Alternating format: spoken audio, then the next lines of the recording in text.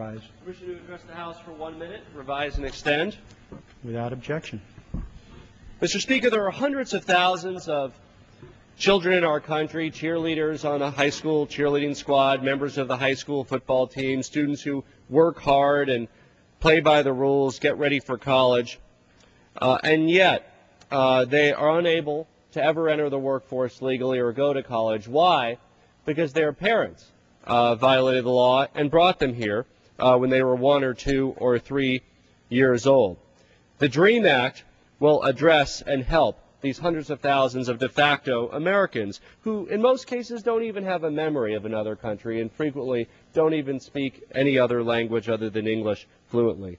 Regardless of where one is on the larger issue of immigration reform, surely we should not visit the sins of the parents upon the children. In no other area of law do we do this, nor should we with regard to immigration.